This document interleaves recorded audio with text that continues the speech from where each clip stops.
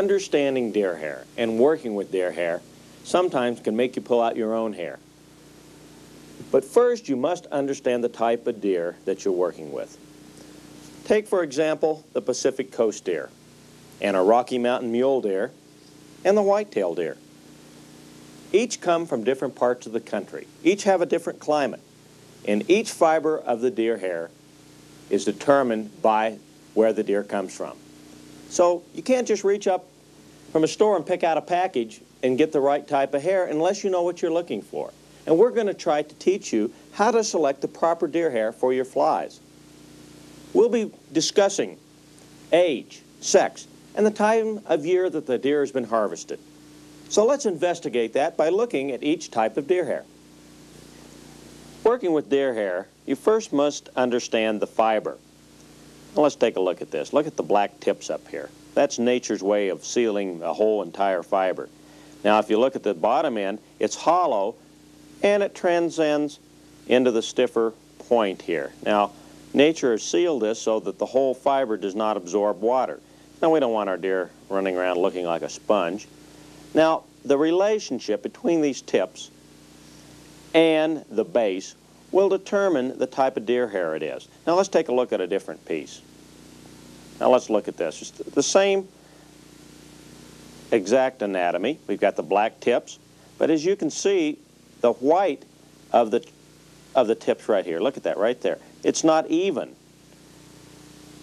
So you can see that there are long ones and short ones, and the whole hide is very, very uneven. Now we'll talk more about that unevenness in the upcoming segment.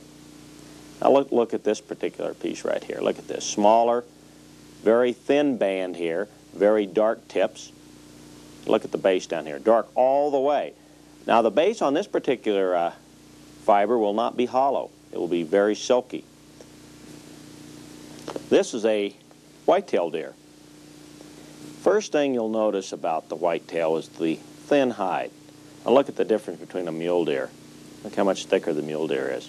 Obviously weather makes a big factor in the type of hair. First thing you'll notice about the whitetail, look at this. Look how thin the fibers are. And they're very silky. You can tell by feeling the hair, squeezing it. It doesn't give. If you take one of them out, you can bend it over, even wrap a little thread around it and see how it flares. It's stiff. It's hard. Look, pull on it, see? It's tough stuff. Well, immediately that brings to mind humpies and woofs. And you say, what about muddlers? Well, we're going to find out if we go back towards here, some of the lighter hair. It's still very stiff. Feel it? Now, a lot will determine the age of an animal. The older the animal, the stiffer the hair is going to be. The younger, of course, a little softer. Tanning will soften up a lot of the hair. Now, this is tanned. The only trouble with untanned hair is it tends to be a little difficult to work with. It's dirty, and you can pick up every pollen in the world. So I tend to like my hair tanned. Now let's look over here again on the whitetail. Look at the bands. Look at this. It's more of a yellowish color instead, or even a brown instead of a cream.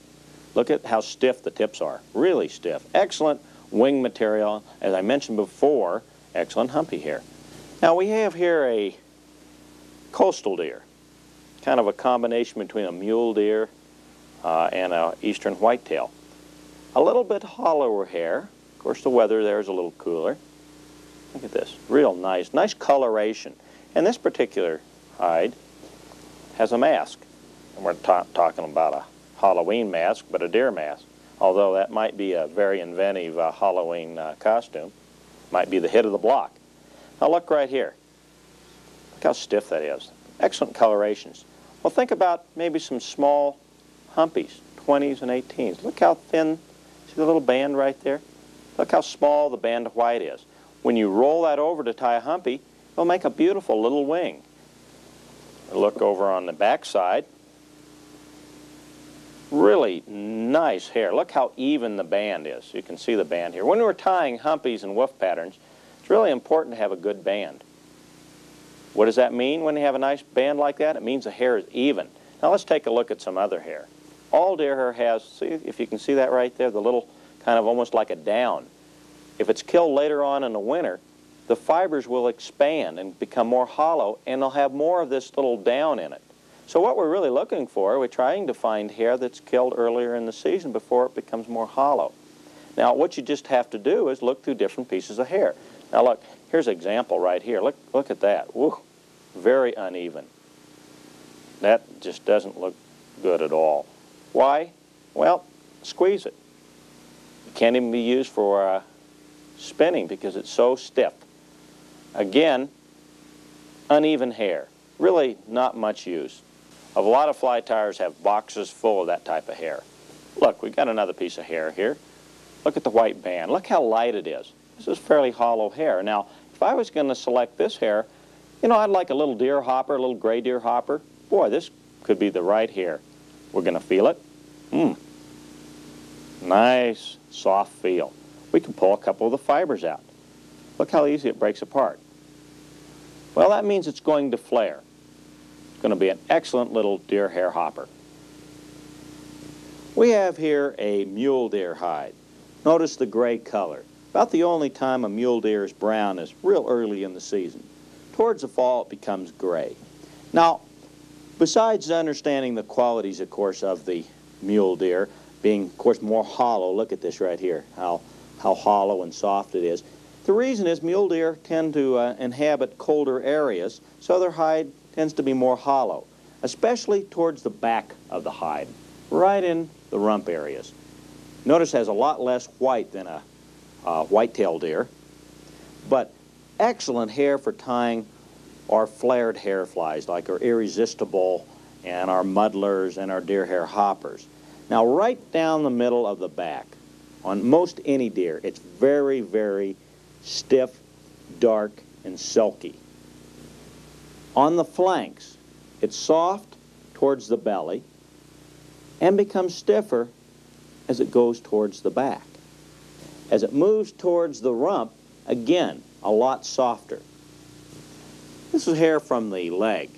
Notice how thinner diameter it is, and it's got the small, thin, white bands.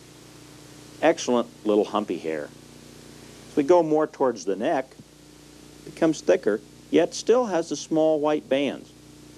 Again, excellent little hopper hair and small muddlers.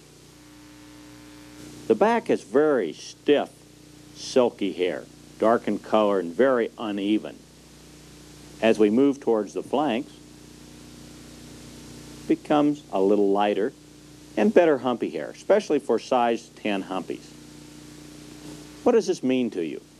Well, you'll be able to look into a package of deer hair, pull it out, and look at the tips and the base and determine where this hair came from. You'll be able to select the type of hair you need for the fly. Obviously, if you have a whole hide and you get the right type of hide, a younger deer, maybe a doe or a young buck killed early in the season, you'll have hair useful for all different types of flies.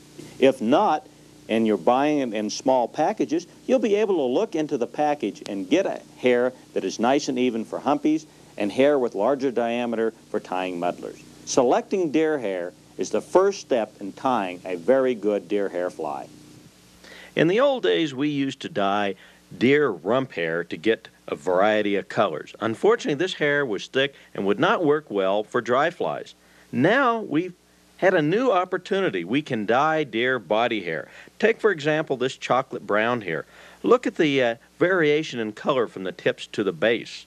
Check out this orange. Boy, isn't that a beautiful color for tying stoneflies?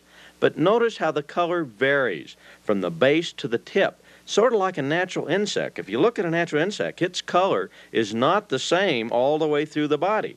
So if you're going to be tying flies such as humpies and wolves and some of the irresistibles, look at the variety of colors you can get by dyeing deer body hair. And some of the new processes really produce some excellent coloration. And notice the hair, how soft it is. It used to be that the old dyeing process would break the hair and make it brittle. Now we have, with our new process, the hair remains the same as if it was not dyed. Take, for example, this olive here. What a beautiful green drake imitation you could make out of this, especially if it was an extended body. Now we can get some wild colors such as purple and chartreuse to use on saltwater flies and bass flies. But the important thing is the materials that we can get now, which are different. They're not as thick as it used to be when we dyed the rump hair. Now we get fine-grained deer hair that can be used on small dry flies. We've improved our materials. Now let's take a look at elk hair. Elk hair has some of the similar properties of deer hair. Although you can't spin the hair and get hair bodies, it does offer a great variety of hair for dry flies, such as elk hair caddis and some of the wolf patterns, and even on humpies. Take a look at some of the hair. You'll find a great variety and quality, especially from where in the hide it is taken. Like this is from along the mane, and the hair is not as even and it's very wiry. Can be used on tails for nymphs. One of the things about elk hair, where you receive the hair on the hide is where you're going to pick the hair for certain uses. For example, if you get it off the mane, look at this. This is really more for tails on nymphs and some dry flies. You'd have to stack it because it's a little uneven, but very stiff, and the coloration is excellent. You can get some great variety of dark brown to black colors when using the mane. Long mane hair will work as a great quill body substitute. Now look at this hair from along the leg or the hock. It's nice and even, very stiff, and will work well for wings and tails on wolf patterns and for very small humpies. Great coloration on this. Now let's take a look at some body hair. Now this is off the flank towards the rump, and this is excellent hair for your elk hair caddis or for elk hair humpies. Also, it works well on our stonefly imitations, whether it's dyed or used naturally. Now, we can bleach this elk hair and get some gingery-like colors, very soft whites, and it really dyes up very nice, especially if you're looking for a more solid color. Where you bleach your elk hair from the part of the hide really makes a difference. Now, this is elk hair that's bleached along the hock, very stiff, very short, and very even. And this is flank hair that's been bleached. Different purposes, some for elk hair caddis, other for winging material. With the new dyeing process, we can really get some excellent elk hair colors. On the right, we're looking at body hair that's been dyed. On the left, we're looking at some elk hair mane. Now, depending on whether we dye bleached hair, which will get a solid color like the red at the top of the screen, or we can get a variety of colors through just dyeing natural hair, as in the orange. Excellent stonefly color. Also look at purple. Now we can use that for Alaskan patterns or bass patterns. But the new dyeing process still lets the hair remain stiff. For example, this black elk hair can be used for tails or wings, or for a wing on a black elk hair caddis. It still will remain stiff. Look at some of the colors, whether it be an off yellow or a chocolate brown or a red, and olive. Perfect for your green drake imitations, whether it be extended body, a paradrake, or just wings on a hair green drake imitation. How about red? Very stiff hawk hair to be used on hoppers and stonefly patterns. And this chocolate brown can be used on humpies, and my favorite is elk hair on royal humpies for the back of that particular fly. The dyeing process on the elk and deer body hair was developed by Rocky Mountain Dubbing here in Wyoming, and several other companies have followed suit. This variety of dyed materials are available in fly shops throughout the country.